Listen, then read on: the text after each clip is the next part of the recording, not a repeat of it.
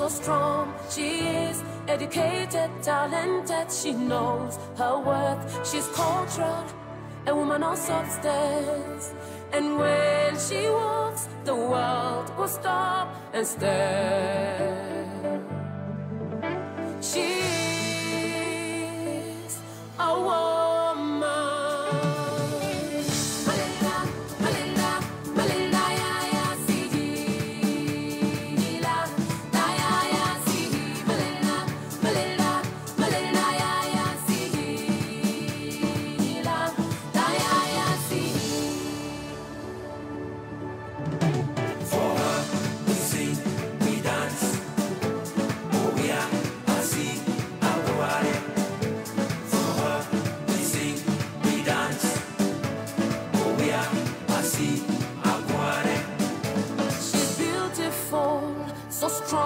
She is courageous and fearless. She knows her worth. She's graceful, a woman of substance.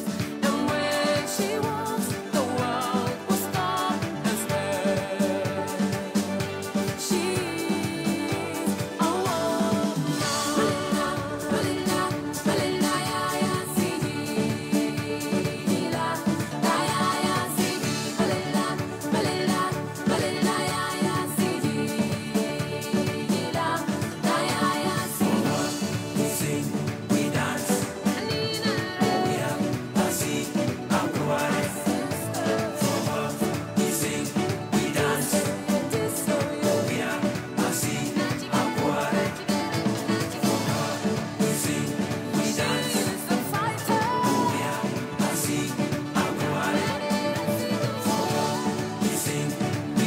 It's exactly 10 minutes past 7 p.m. You're listening to 99.5.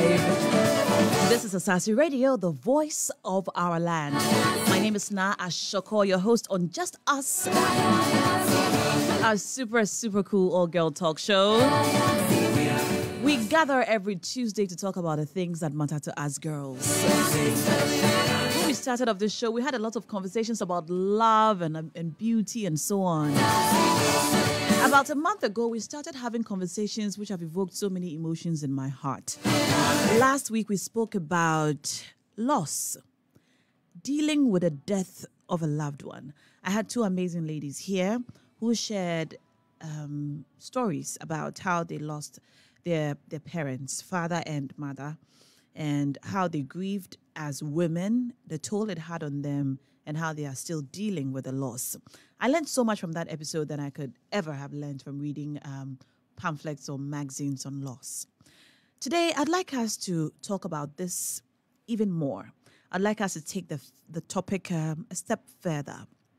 Today, I'll be having conversations with my dear friend, Ama Selormey, and we're going to be talking about the many unspoken rules about grieving the death of a loved one. Ama lost her dear son a few months ago. It was a loss to many people who knew him and people who did not know him. Strangers on the internet were distraught when Kofi passed. Many months on, Ama is here to share her experience, the things she learned, the things she felt as a mother,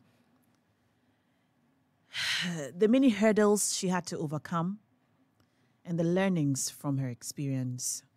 If you're listening to us and you have lost a child, we'd like to hear from you. You can WhatsApp me on 020-000-0995. 020-000-0995.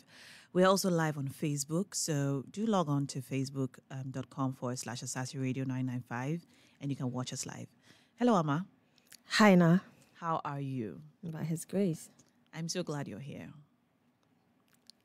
Thank you for having me. And I cannot say this enough, but every time I see you or I hear you speak, I can't even look at you when I say this, but you make it possible for the rest of us, somehow. You make it possible for the rest of us to be okay. somehow. The strength that you have shown and you continue to show is incredible.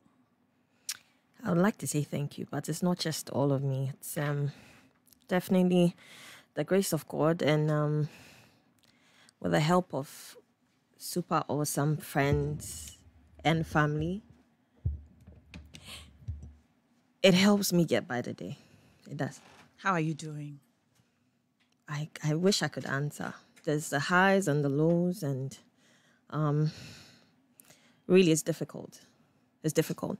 And a lot of people just see what's on the outside. And to be honest, I've had to be strong. I didn't think I'll be able to even move out or get out of the house. But when I look at his little brother and how it's affecting him as well, I've got to stand up and pull myself together. And especially when I think about Kofi. And, before I go on, I would want to say a very big thank you to Asaase Radio. Because Kofi, a year ago, actually, Kofi was in your studios. Yes, yeah. And you guys, welcomed him. He was always excited. A few times I'll drop him here and then, stay and watch him have the shows with you. Yeah. And Solomon T. Yeah. God bless you. Thank you so much. So, Naa, I think on the outside, I look okay. On the inside, I'm dying inside. I am. I don't know how to explain it. I've stopped explaining myself to people because nobody really understands. I don't take it personal because it will take somebody who's felt the loss of a child to probably understand how I feel. So if I'm here today, it's the grace of God, and it is because I have to live for Zane and to push forward Kofi's legacy as well. He was very big on giving. And he was very big on music. Mm-hmm. And so we said we actually have set up a foundation for him. Not fully done with it yet, but there are things that I'm working on in his memory. Well, that's wonderful. Yeah. And I hope that you're able to see it through. I mean, we'll all give you the help and support that we can, and we'll continue to ask for it from everyone who would and is listening to us, to see it to fruition, and he will be happy. He is happy. He is. Ama, tell me your story for those who don't know. Okay, I'll do that briefly. So, my son was diagnosed with a brain tumor. He had been complaining of headaches, and I'd say for like a year. And each time I went to the hospital, they would tell us it's something like it was a tonsil infection, tonsillitis, or he had issues with he actually was wearing glasses. And they said, sometimes when the lens is not the right type, it could cause severe headaches. And so they changed. I mean, that was like a few weeks actually to his diagnosis. We're going to change his lens. If after a week he's still complaining, then we go further to run tests. And they did change his lens. He was okay for about a week, and then he started complaining. And they're like, we have to run CT scans now. And we did, and they found something in what the doctor said was, there was a cyst. That's what they suspected, until we had to go to Kolebu, only for me to be told it's what they call a craniopharyngioma.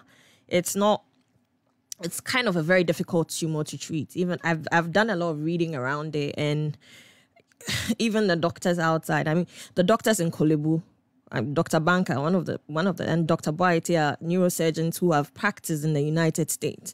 And they told us, what we are telling you is the same thing they'll tell you even if you go abroad. And it is true. I've read stories, And so he went there, and they had to have 2 surgeries. The first surgery was very successful. The first surgery was actually to place a tube in him. So what was happening was there was a buildup of cerebrospinal fluid in his brain. So where the tumor was sitting was preventing fluid from going into his spinal area. So for the doctors say it had been happening for about 2 years, considering the size of the tumor. And so he was complaining he had started throwing up, he had started having, vision problems and all of that. But they said, look, we came in good time, because when you lose your sight from a tumor, that's it. There's nothing that anybody can do about it.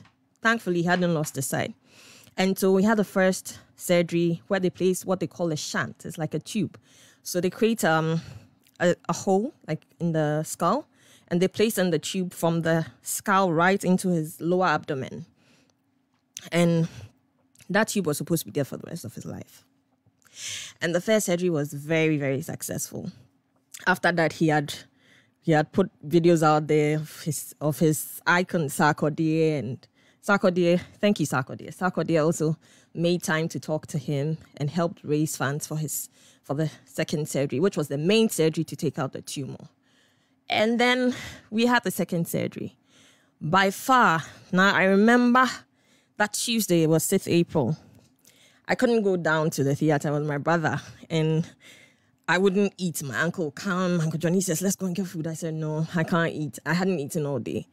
I was just so scared because prior to the surgery, the second surgery, the briefing, what could happen going in there, where the tumor was sitting, they could destroy nerves, very, very sensitive nerves. You could come out blind, you could come out a vegetable, but hey, they had to take out the tumor. So I'm just sitting there and I'm praying. And well, he went in, I think, around 9 a.m., around 5 p.m.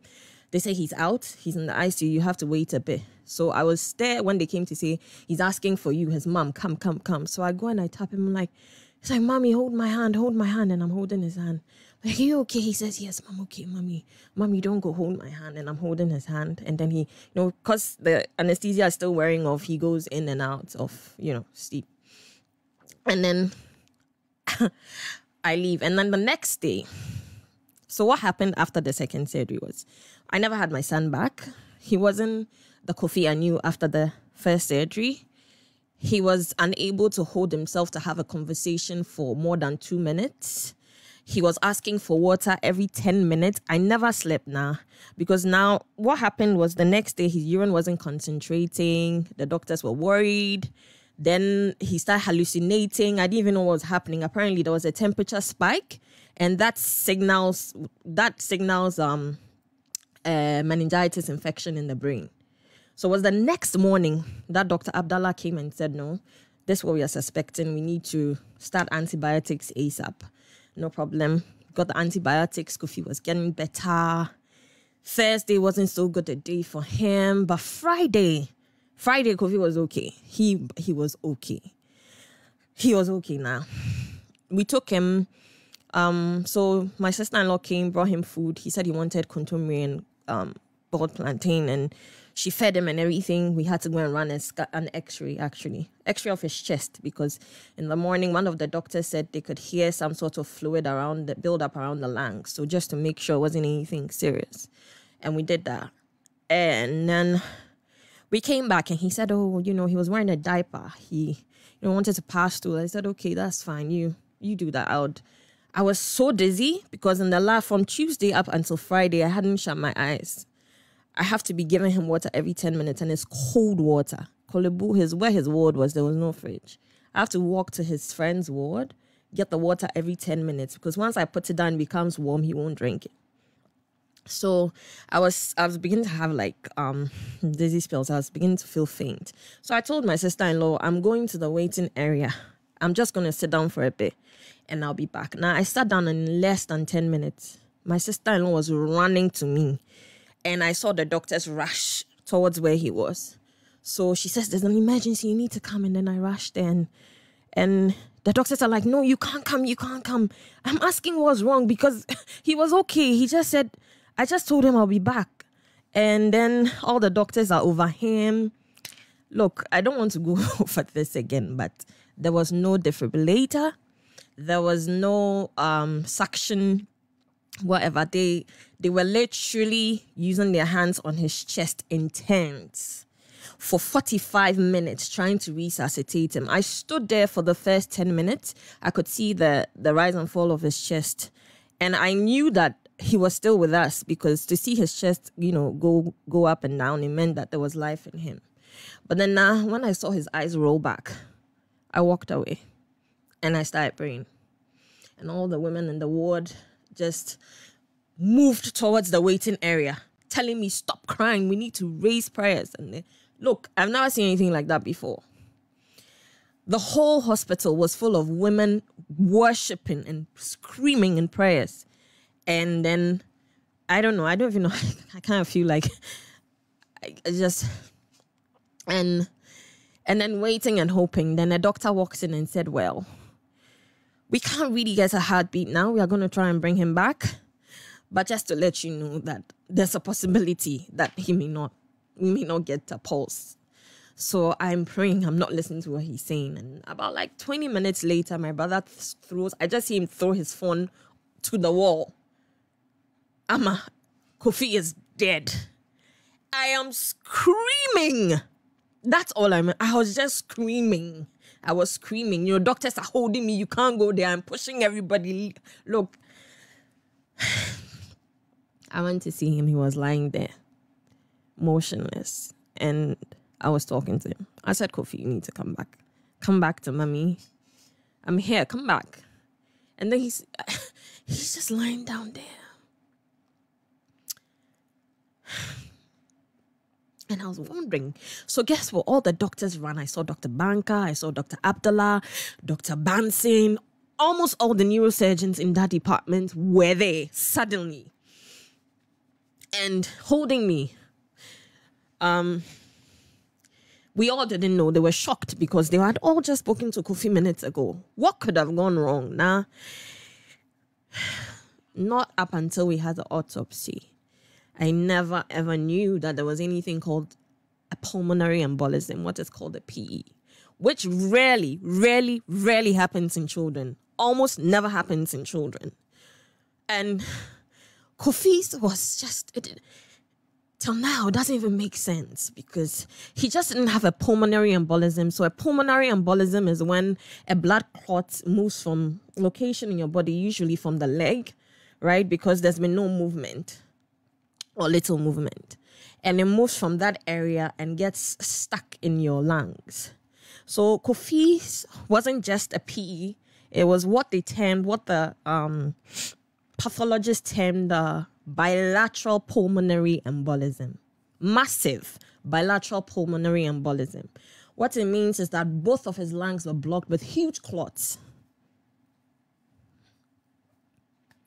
and it would have been very difficult, for them to bring him back, considering the fact that there's really nothing for them to even use to work on a patient with a PE at a time like that. So this is what happened. Wow. This is not the first time I'm hearing this, but listening to you say it today,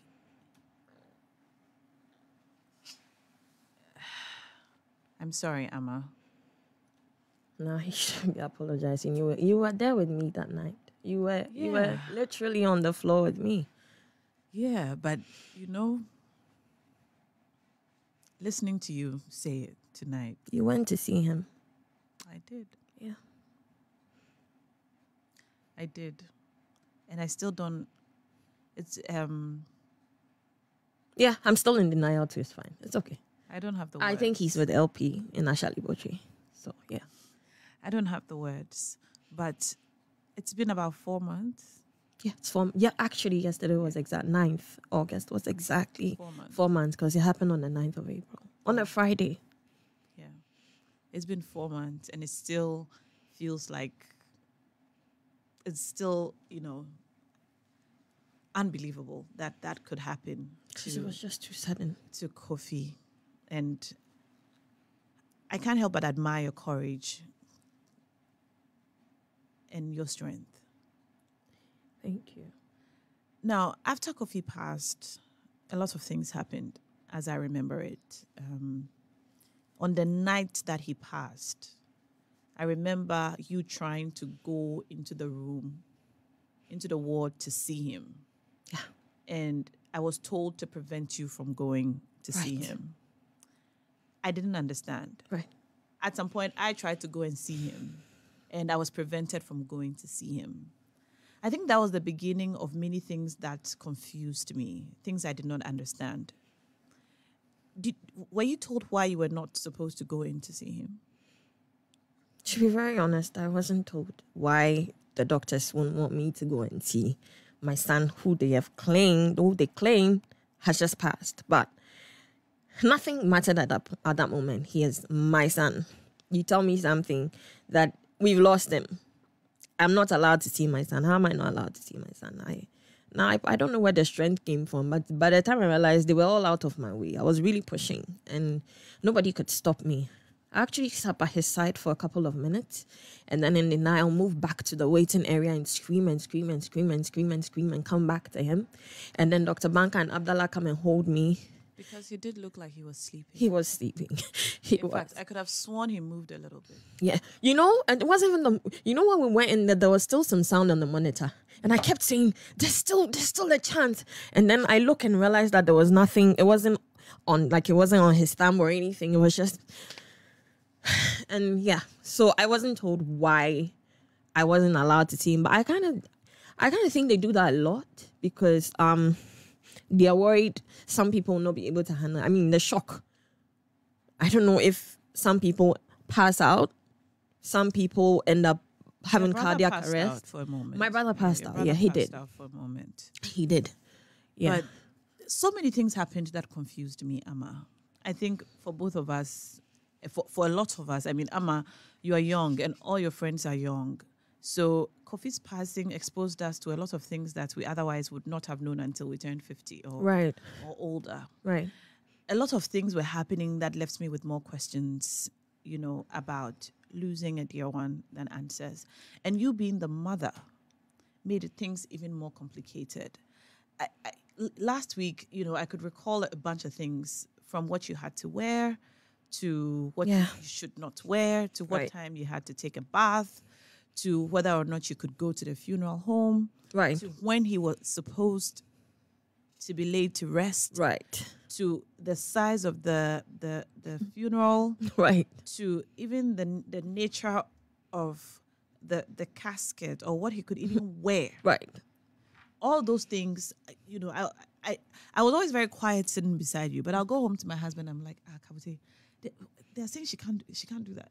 What's all this? Like, what's all of this about? What are some of the things that happened that you learned that you think helped you deal with the loss and things that you absolutely would not recommend? Right. No disrespect to tradition. Tradition will still be there even after I'm not here on earth. But now I think that it's pretty sad that people who didn't know my child or me or what we stood for would have to come and sit and tell us what to do, how to do it, tell me what to do and how to do it. Well, thankfully, my family head, Kenotopa, thank you so much. My family head is not, he of course he believes in tradition, right? I was told first off that I cannot wear black. I cannot wear anything black because what I was told is that I am young.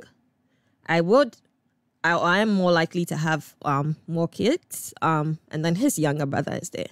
So if I wear black, what it means is that I am saying that I don't want my son to come back to me because I can get pregnant and it will be Kofi coming back. Okay, so I had to wear white. I didn't have a problem with that. That was okay. That was fine. Where I had a problem or where I had to fight was when they said, oh no, you can't go to transitions. You are not supposed to see him. Now I'll tell you what, we lost him on Friday night. They said, Kolebu said, you cannot take him out of here up until Monday. Now I hear the stories of how somebody spends just like 2-3 hours in Kolebu morgue and they change. No, look, at that point, till now, my son was not dead. I don't know what they were talking about, but I didn't want my son to change. Saturday, Bishop, people had come to the house. I said, Bishop, I want to see my son. Is Kofi okay? When I woke up, that was the first thing I said. Where's Kofi? Is he okay? Is he all right? I need, okay, you guys go and check on him. So Bishop goes Saturday to check up on him and says, Ama, he's sleeping. Monday, My brother, from morning, he's at Kolebu trying to work on this court document and all of that. Finally moves him to transitions in the night. He comes home with pictures. And everybody's saying, no, you can't show her the pictures. You can't. I said, yo, if you don't show me the pictures now, I will lose my mind. I want to see if he's okay. Y'all didn't have a choice. Now you won't believe. After I saw my son, there was this calmness. There was peace. Suddenly, he looked like my baby. And then we arranged to go and see him a couple of days after. Again, you cannot go to the funeral home. What are you talking about? I gave birth to him. I can't go to the funeral home to make sure my baby is okay. To make sure that they don't do anything that would change or distort his looks. That was the most important thing to me. I carried him in my womb for 9 months. You think that I have lost him and you're going to tell me to stay away from him? A child I had when I was 19, my everything, that's not going to happen. And I told my family, I said, Keno, I'm sorry, I cannot conform to this tradition. I can't. And he said, you know what? Leave her. Ask her. Rather than we tell her what to do and say, bury him in a week. That was another thing. You cannot keep him past 1 week. What are you talking about? What was the reason for that? The reason is that it's like he's your first child and you keep him for long. You are inviting death into your home, your other children. I said, I'm not listening to anything right now. I will not listen to anybody. I am going to sit with Bishop to set a date that Bishop, is available. Why? Because my son was everything church. His last performance in church was New Year for Bishop. He's always on stage during Christmas. You are not going to tell me about some tradition my son did not know about. I am not going to. And fortunately for me, my family had gave an instruction and said, when they go to the morgue to have the last bath, nobody should pour libation around him because he was a Christian child. And that just made me feel so good. And now everything I insisted, thankfully my family understood. Well, I'm not his father's family. I don't even want to go into that side, but my family understood that. And they worked with me. Oh, we cannot lay him in state. I said, no, we are laying him in state. Kofi likes to look good. And he would want everybody to see he's looking good. And he was looking good. So we actually laid him in state for about 2 hours. And that's what he would have wanted. At that point, now, it wasn't about what tradition wants me to do. It was what I'm thinking, what would Kofi want? And so I carried out what my son would have wanted. I picked his casket. I picked his outfit.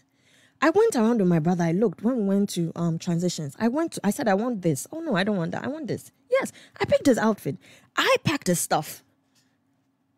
I did everything by myself.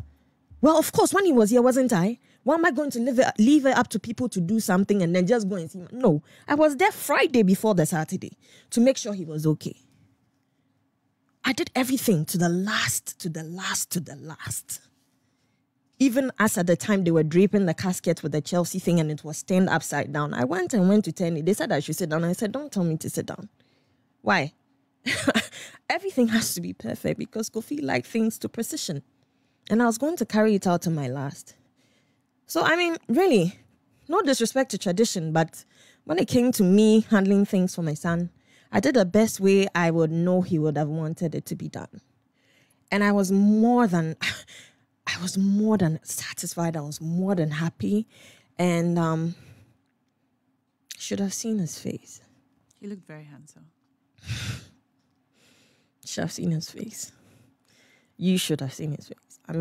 Not you now because you saw it, but listeners, you should have seen his face. I've been asked this question so many times. There's a picture of you bent over his casket. You had your hand on his chest. Bishop holding me. Yes.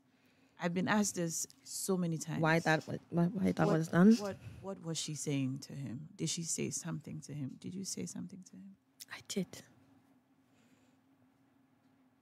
Not necessarily say what I said, but it's something that's done before they finally close the casket. So I have my last words with him.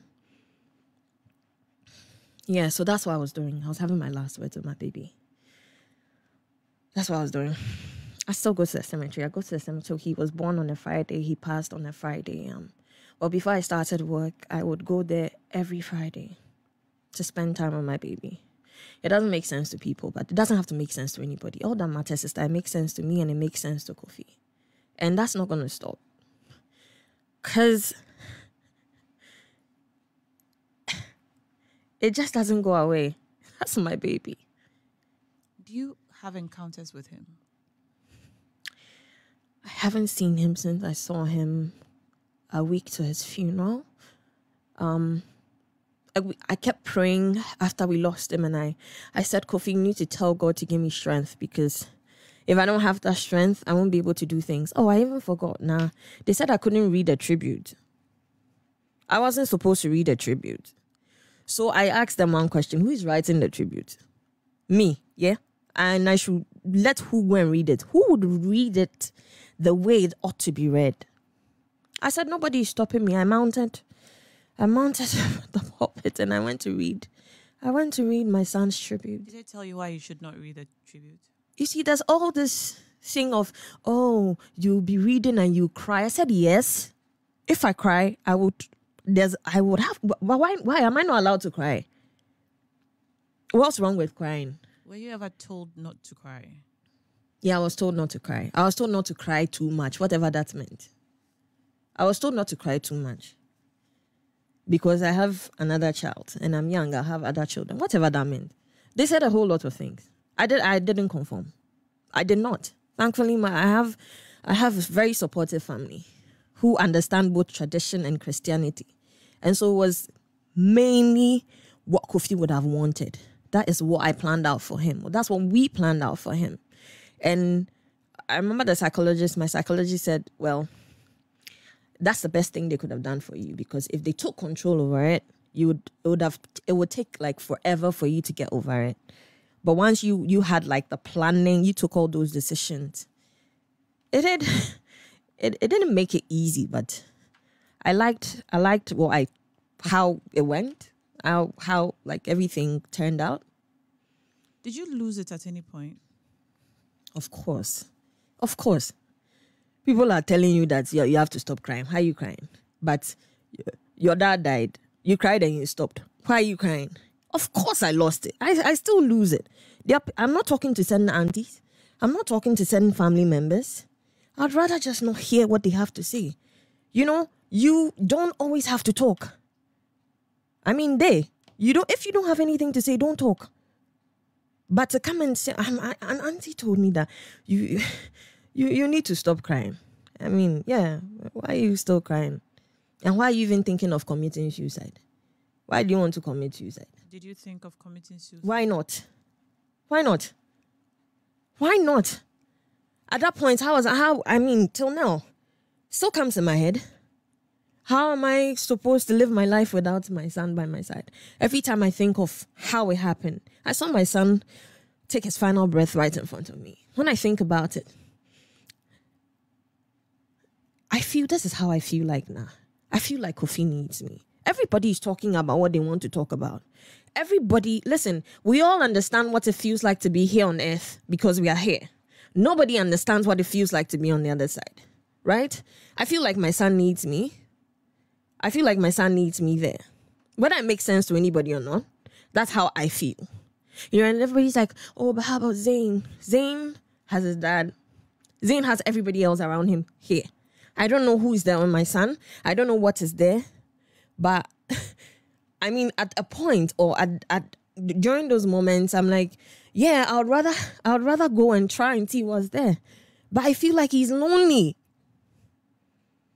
Are you going to take that away from me? He is lonely. He's 13. And he's all by himself. Well, yeah, I know they'll say he's with God and everything. But I still feel like Kofi needs me.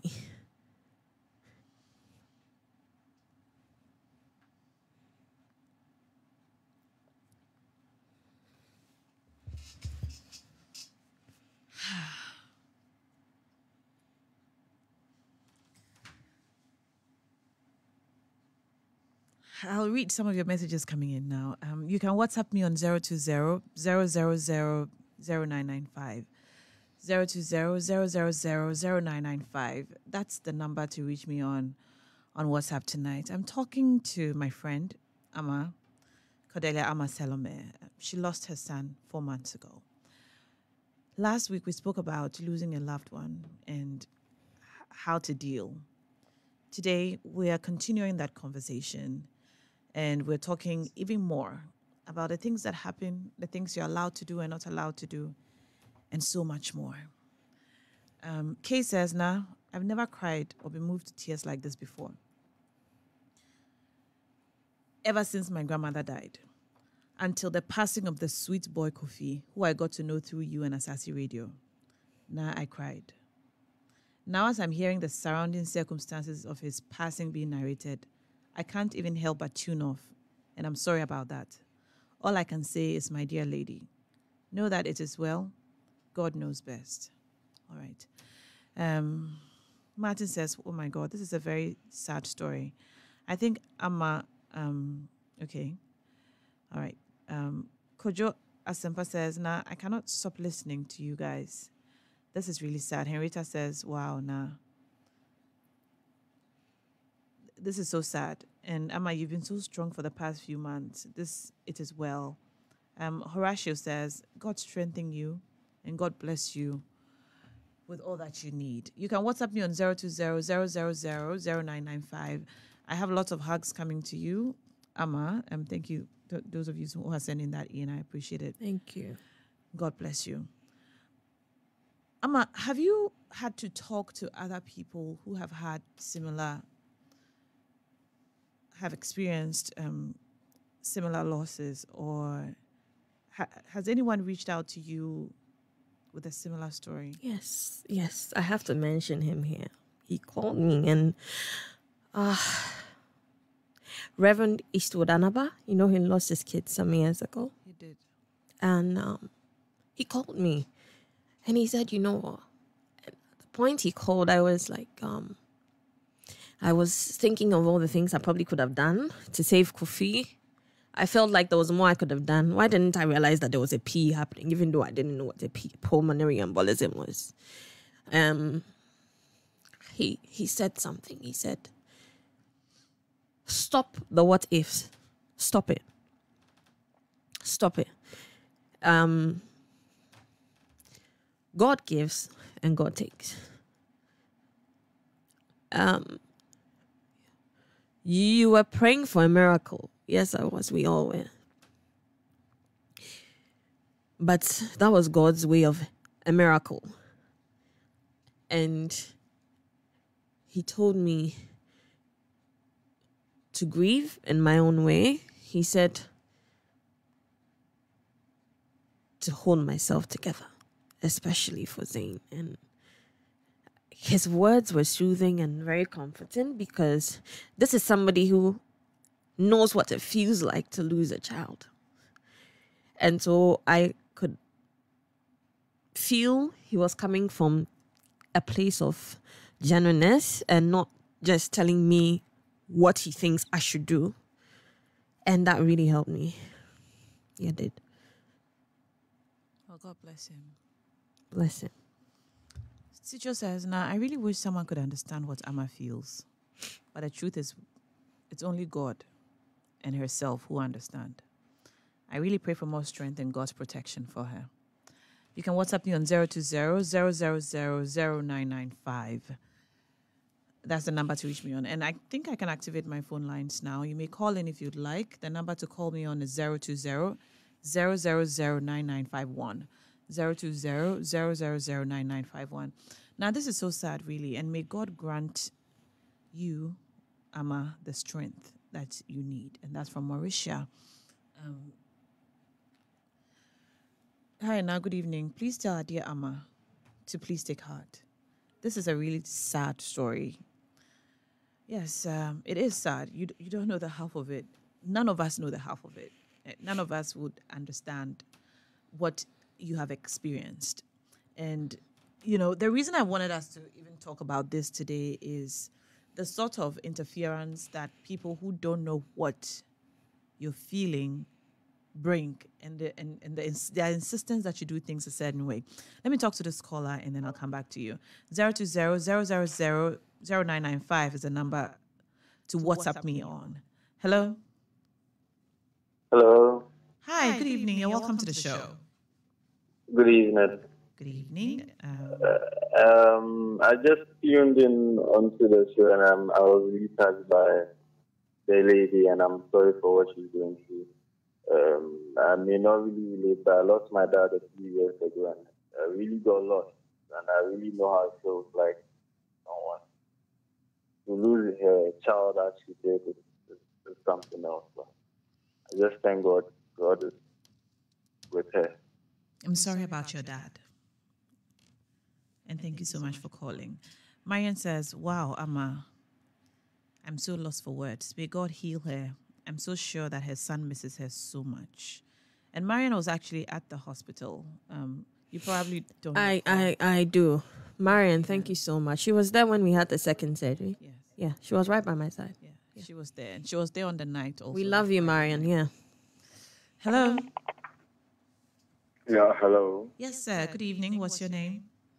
Yeah, good evening. I'm calling from Abri. Kingsley, you're welcome to the show.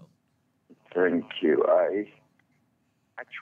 I'm in tears listening to our young dear lady, and I personally wish I could do something seriously, but I pray the Lord keeps her and the Lord comforts her, and I want to say that she should know God knows all things. That's all I'll say to her. He does. Amen. Thank you so much, Kingsley. 020-000-0995 is the number to WhatsApp me on. Or you can call on 020-000-9951. That's the number you can reach me on our phone lines. Ama, what would you say to someone listening to us who has experienced a similar loss and does not know what to do? I'll tell them that they should. There is no written down format on how to grieve. Especially if I pray they have the support of at least one or two people. They should grieve in their own way, on their own terms. Take their time. I'm still not able to go to church because it reminds me of him so much. I'm still not able to go in certain places because it brings back memories. I'm still not able to do a lot of things, and it's okay. It's fine. I'm not angry with God, but I'm taking my time. And so you need to take your time. Don't let anybody rush you. Don't let anybody say, oh, you have to forget about it. It's easier said than done. How do you forget about somebody that has been a part of your life? It's not even possible. And, they say time makes it better. It's 4 months. I broke down yesterday.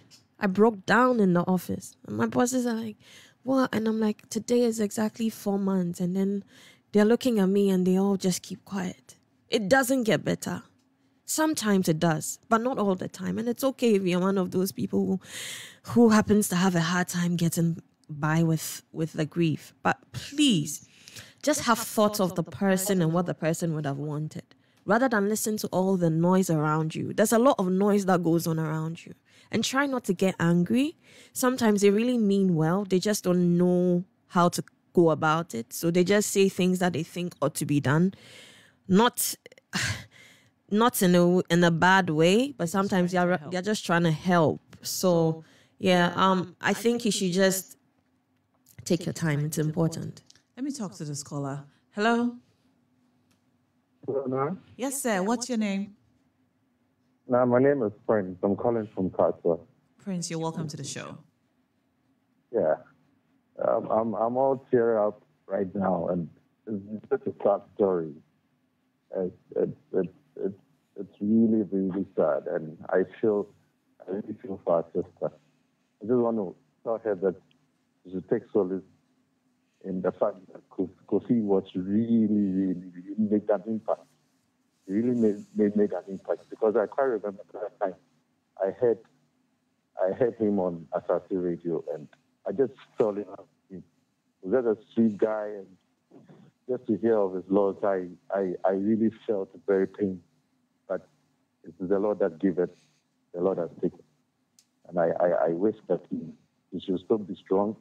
I loved it when she said that Kofi was a Christian, and I know that she's also a Christian. And sometimes you cannot explain some of these things, but just take heart and know that God has his own way of giving him back Kofi. So you should just take heart, and I know that definitely there's light at the end of it. Thank you so much. Condolences to her. God bless you. Much appreciated. 020-000-9951 is the number to call me on. Or you can WhatsApp me on 020-000-0995. Hello, Naa. It's not easy at all. I really empathize with my dear sister, Ama. I am a father of 3, and I cannot even imagine losing one of these young souls. The hurt is deep indeed, but Jehovah is watching. My condolences from David. Hello. Hi, Naa. Hi, Missy. What's your name? My name is Naa Ashorkor. Now you're welcome to the show. Thank you. Ama, Hi, Na. I pray for the strength of God for you. Amen. Because I was with my dad when all of this was happening. Now, I'm sorry, can you please turn down the volume on your radio set so we can hear you? We're getting some feedback in the studio. He was really confident because of food. He wasn't well himself, but then we all had hope. I lost my dad too.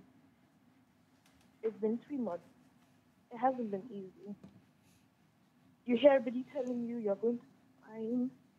Everything's going to be fine. You don't know how to do. Like, it feels like everybody knows what to tell you, but you don't know how to feel. It's just so hard. I'm so sorry we lost it.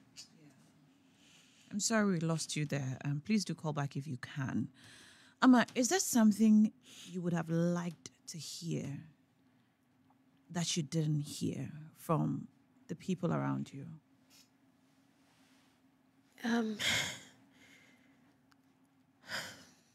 I think when I start explaining about how I want to go and be with him, I would have wanted them to say, oh yeah, that's a very, very, very legitimate thing to say, you know? And then they lash out at you and say, yeah, that's so selfish. How can you say that? How can you think like that? And how about Zayn? And what happens to Zayn? And what happens?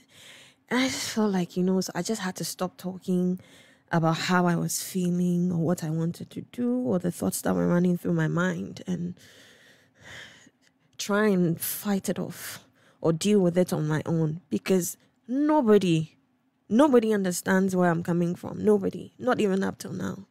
And I still go in my room and cry. There are days I just go off. I don't want to talk to anybody. I don't want to see anybody. And no, it doesn't get better.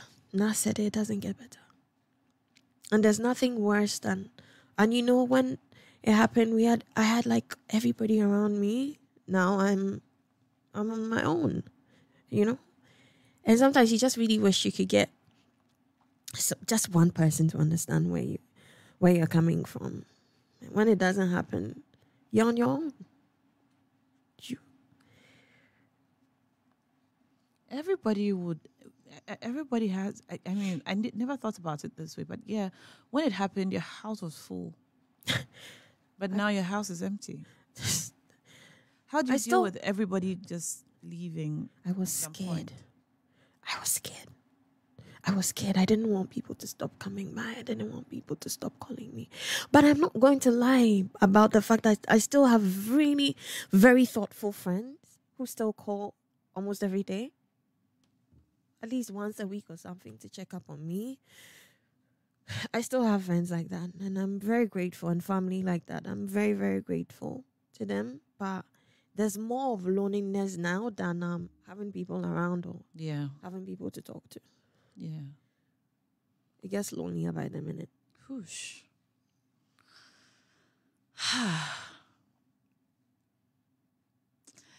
Ama, please take heart and discard any evil thoughts that may come to you.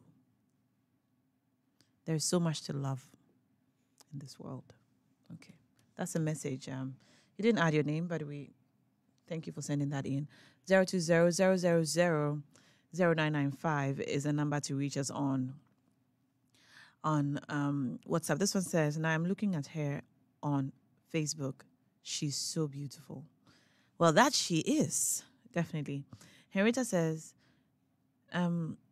God bless Ama and her friends for staying by her in hard times. Ama is such a strong lady. I also had my child at 19. I cannot even imagine her leaving. And that's from Henrietta. And Henrietta's baby is also 13 years old. Oh, now. 2007. Yeah. Oh, 2000. If the child is turning 14, because he would turn 14 on the 30th Of November. of November. Yeah. Wow, Naa, how is Ama even okay right now? This is just crazy. How is she okay? Are you okay? I'm not okay. Everybody expects me to be okay. So I laugh a lot and I pretend. Let me just say I'm pretending. I'm pretending to be okay because all the other people around me, I think, kind of, especially in my house, when my brother and my sister-in-law and my nephew and niece, and look, they don't make it any easier. They keep asking where Kofi is. And I remember after the funeral, his little brother came to me and said, Mommy, why is my brother in a box? Why can't I see his hands and his legs? I don't like that, Kofi. Mommy, you lied. You said after the second surgery, he's coming home. What? Has he finished the surgery? I said, yes. Mommy, so why is Kofi not here? Mommy, call Kofi. I want to talk to him. Look, till today, he's still asking of his brother. I'm not okay. I cannot be okay. I only have to be okay because Zane looks up to me, and when I have my son sit and he starts screaming and crying, and I walk up to him and ask him why, he says, Mommy, my brother Kofi, and he's crying. And then he says, Mommy, I don't want you to die. Don't die. Mommy, please don't die. Mommy, don't go to the hospital. Don't go and sleep over there. If he's sick and I have to take him to the hospital, Mommy, I don't want to go to the hospital. I have all of this to deal with. And the truth is, in as much as I'm dealing with the loss of my son, he's dealing with the loss of a brother who would sit by him every day, help him with his homework, talk to him. He's 4 years, but it's still hard. I think people quote wrongly when they say that time makes it better.